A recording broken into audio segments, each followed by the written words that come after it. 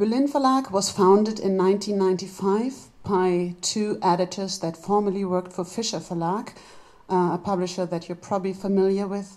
They had worked there for a long time and brought prestigious authors with them, like Nadine Gordimer, Margaret Atwood, Richard Ford. And so in the first list in 1995, there were books by those three authors, among others, and that was one of the reasons why we were taken seriously right from the beginning, because we were a new publishing house that no one knew of, but we had prestigious authors, and so everyone watched, everyone listened, everyone read.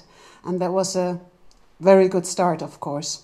Since then, international literature has always played a big role for Berlin Verlag. We have always published from Dutch, I have to say. The first Flemish author is just to be published next year, Peter Terrin. We're very happy that he will be in our list. We have always translated a lot from Israel, and the English language literature has played a big role.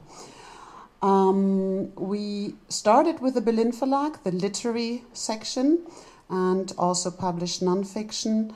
In 2001, the paperbook list was founded, and in 2004, Bloomsbury Berlin, which is a more commercial list. And now, to not overdo it with dire facts, I will talk about the two books that I was asked to present. One of them is Hila Bloom, The Visit. She comes from Israel. She has been published in the Netherlands by the Bezige, so maybe you have seen or come across the book. It looks very different here. It is a modern love and family novel, a very literary novel that comes in the wake of novelists like Zeruja Shalev. It's very intense literary writing, and also follows a suspense that is rare in a family novel, because it starts with a call they get from someone they used to know in Paris sometime years and years back that helped them on an awful night that they don't like to remember and that they have not always spoken the truth about to each other.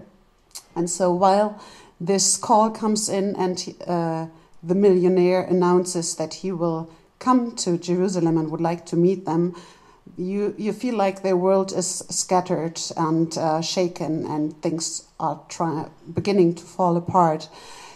You learn about a family in Jerusalem where like political happenings come in but are not the center of the book. And it's just a very intense impression of a modern family, modern patchwork family, a love story, and also some ideas of what life is like in Israel today. Another book that I'm very proud of to have been working on is by Margaret Atwood. It's called Mad Adam in the original. It's the last in a trilogy. The first was Oryx and Crake, and then The Year of the Flood, and this is the end of it. It's a dystopian novel, and it has been such fun to work with an author she turned 75 this year, and still almost all people in the book are young. They're in the beginning of their 20s, and the way she captures youngsters' speech and dialogue and the freshness of it is something that most contemporary young authors could really, they could look over her shoulder. It's very amazing. And so that is the variety you get with Berlin Verlag. You have debuts from Israel, and you have those prestigious authors like Margaret Atwood. Nadine Gordimer sadly has passed away. William Boyd, Zeruja Shalev, or Richard Ford, who's not with us anymore, but yeah, who gave Berlin Verlag a good start and made the reputation for a literary publishing house. And allow me one last sentence, just to see you what we have been publishing in the Dutch literature. It's Vincent Overeem from the Bezige, Stefan Enter, Grip, von Van Oorschot, Esther Gerritsen, which is called Durst in Dutch, and Peter Terrin to come. There have been more, but those are the ones of the recent years. We've also published Robert Haasnoot, P.F. Tomese or Marie Kessels. And so you see, we have the enthusiasm for Flemish and Dutch literature, and we hope to find something new maybe in this week. Thank you.